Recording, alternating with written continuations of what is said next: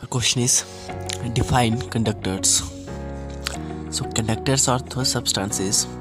Conductors are those substances which easily allow the passage of electric current through them. Metals like copper, silver, aluminium, etc. are good conductors of electricity.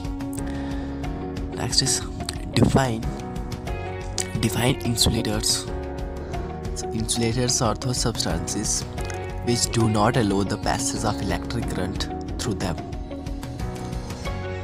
Glass, wood, plastic, rubber, etc. are bad conductors of electricity. Next is define semiconductors. Semiconductors are those substances whose electrical conductivity lies between conductors and insulators. Germanium and silicon are examples of semiconductors. Thank you so much for watching this video. If you want to see more kind of videos for this category, press the bell icon.